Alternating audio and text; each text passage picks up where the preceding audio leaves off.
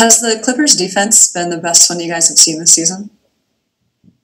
Yeah. I mean, the switchability, I feel like it's something great. I mean, you have two of the best defenders in the game too, with PG and Kawhi Leonard.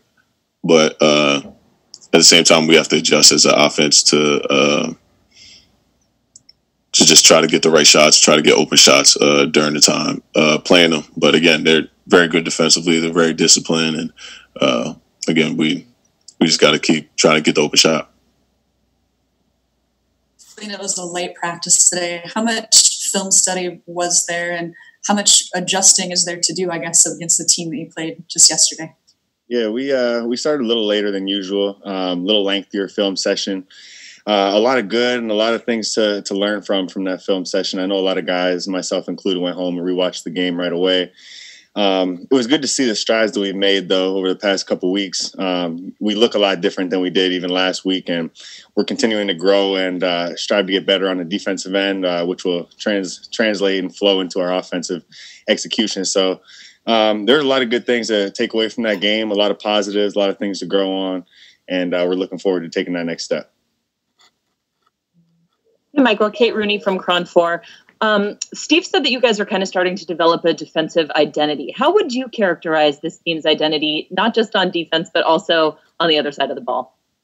Yeah, we're starting to be a lot more aggressive. You can see us attacking pick and rolls with a different mentality than we were coming into the year. Our help side is more consistent. I think guys are starting to understand the defensive schemes and really react a little bit quicker. We want to be a defensive team. We want teams to come in and say, man, that was tough playing against them. It was hard to execute our stuff. That's what we're striving to do, is disrupt the offense as much as we can, take them out of a rhythm. We're really working on getting better at that end. We know the offensive execution will come with more times, more reps together. That type of stuff is not what we're so worried about. It's mostly we're focused on improving on the defensive end and make sure it's a real difficult night for every team that comes in here trying to play us. We want them to feel our presence, feel our aggression, and our energy right off the bat. Hello, Michael. Christian Salders from SDNA Greece. I would like to ask you, face you want to see to tomorrow's game, and how important for you is to set the tone from your defense? Sorry, can you repeat the beginning of the question? We kind of lagged a little bit. Yeah, how different face you are gonna see tomorrow against the Clippers? Yeah, there were things that we watched in the film that were great. And like I said, a lot of things to build on. We want to make sure that our presence is felt defensively the entire game. We're starting to piece that together and see what that looks like. But we need to have that type of energy and aggression and that presence for 48 minutes. So that's something that we're striving to get better at and hoping that we can see tomorrow. And obviously pushing forward throughout the rest of the season. We want it to be from point blank early on in the game, really feeling that energy and defensive presence. I think a lot of guys have done well and really are growing on the defensive end, and that's what we're all trying to do. So it's it's a positive thing to look back on the film and have so many positive clips. And it's a lot easier to look at the film from yesterday than it was to look at films from 3 weeks ago. So I think we're growing and really trending in the right direction. William Hammonds here, Sports Fans Rep.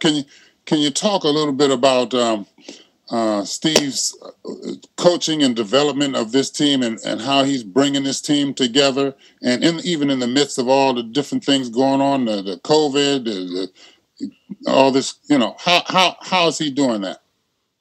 Yeah, if you know Steve, he's a really patient guy, and I think that translates to his coaching style. He recognizes that we've had limited time. And he recognizes that we all desire to grow and get better, and we really want to be the best group we can. And we're still getting used to what that's going to look like, and it's not going to look exactly the same as it always has. So, he's been really patient with us and allowing us to grow and allowing us to figure each other out.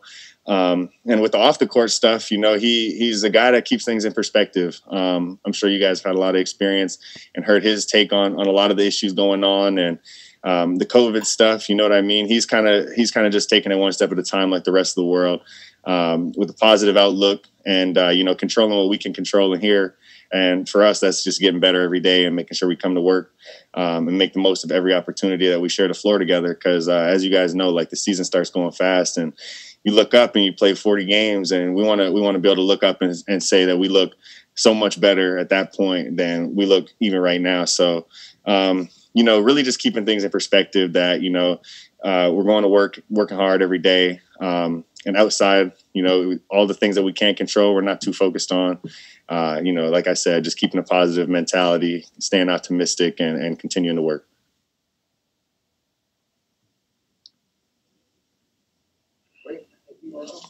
Awesome. Hey, thank you guys. Good to see you. Thank you.